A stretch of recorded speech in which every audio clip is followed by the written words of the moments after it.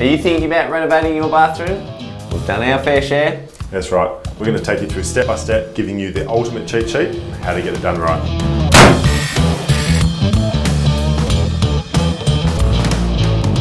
Where do we start? Well, you start with the floor plan, so that's where everything's going. Where the shower's going, where the bath is. Yep. You just might have some council requirements, so you might have to get a DA approval. You want to get that approved before you start ordering.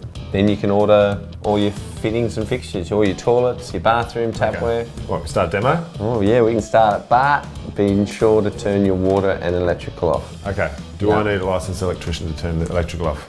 Yes, you do. Okay, so we need to ring a sparky out? Yep, yep. We start with a sledgehammer. That's it.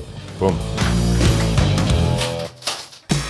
And then we're into roughing. So there's all your pipe work and everything behind the walls, all your building. Tyler can come in, do the floors and walls. But it's vital that he gives you a waterproofing certificate, yeah? Yeah, you can't get that wrong. That's a big step.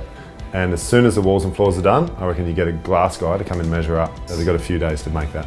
And then you're on fit off. So this is when you can install all your vanities, tapware, bath, toilet, showers. Okay. So you need a licensed plumber to do that? Still need a licensed plumber, yeah. And then finishing touches, which is your paint, your styling, and all the pretty things.